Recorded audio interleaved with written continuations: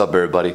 Welcome to Garden Sound 365. My name is Garden Sound, and this is the show where I write music every day for a year. I've got my light working again, so we've got a nice bright picture, not overexposed, not too dark. I have a lot of stuff to talk about today, so there's gonna be a lot of talking in today's episode.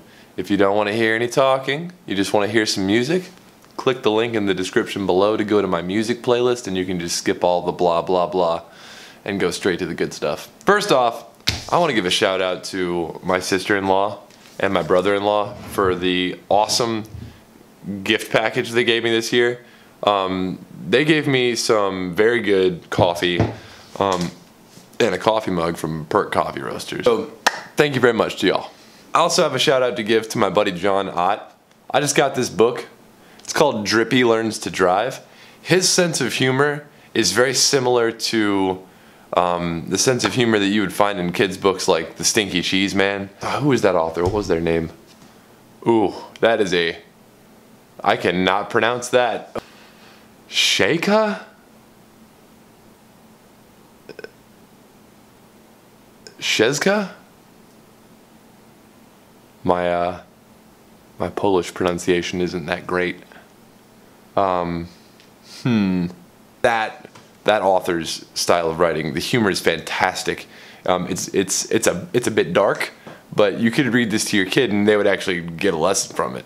And you'd laugh your butt off in the process. I have very fond memories of my dad reading me books like this when I was a kid, most notably The Stinky Cheese Man. And yeah, this is great. So go pick up a copy. It's on Amazon. I'm going to put a link to this in the description down below. John, great book, man. I'm going to buy more of those. I have a really positive announcement. I have just been given an advertising deal, so that it's not 100% complete yet, but very soon you'll be able to buy software instruments, right, VSTs, from the website VST Buzz using my affiliate code.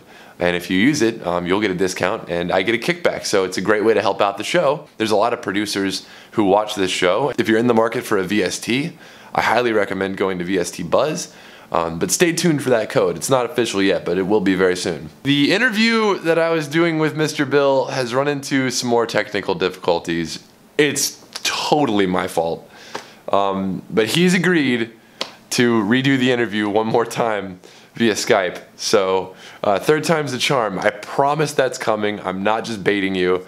I just keep screwing up. That's, you know, it's a learning process and I am not learning. A lot of responses from people yesterday who thought the reaction video where I was just freaking out at my computer was pretty funny. So I thought it was funny and I intended it to be funny. When I'm having a moment like that where I'm just seriously livid, it's always good to have it on record and go back and look at how silly that is, because it's just not, it's not a good way to be. You can't be that mad all the time. So yeah, it was funny to see myself freak out, and the music definitely made it funnier. So I'm glad I'm not doing that today. I'm not having to open my laptop, and for the first time in a long time, I woke up this morning with purpose, and I got up out of bed without dreading what I was going to do today. I knew I was going to get up and create some music and talk to you all, and it was very positive. It was a great feeling, and I'm looking forward to more of that. So I only have 2 official days left of work, next Thursday and next Friday. Now I'm not going to have my laptop, but I will be doing some work. What else? What else? On Saturday and Sunday, I have cool videos, right?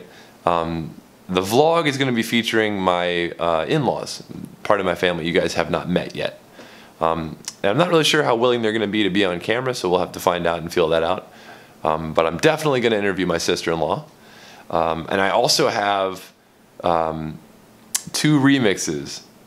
I'm not going to tell you what or what the purpose of these remixes is, but I've got 2 remixes that are coming out, one on Saturday and one on Sunday.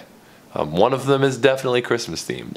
I'll leave it up to you all to figure out what the one on the 24th is. On GARDNSOUND.com, the studio. What's the state of the studio? Let's have one of those.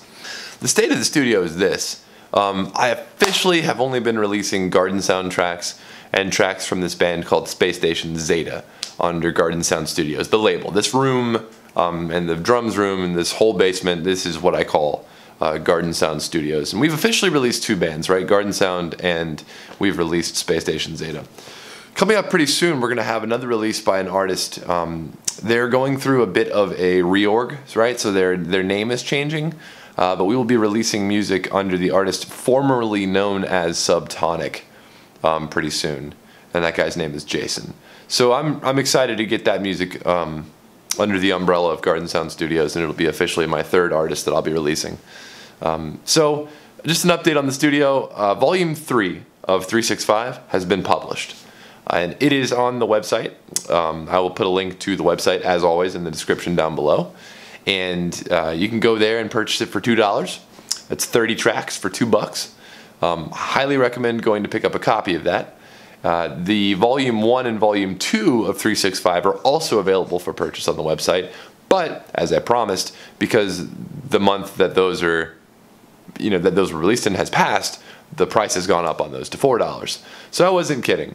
You got to buy the volumes, when they come out. They're good for about a month at the $2 price, and then it goes up to $4. So make sure you get your copy of Volume 3 for $2 before that goes up to $4 too. End up paying double for everything if this ends up being a popular project and you want a copy in your library.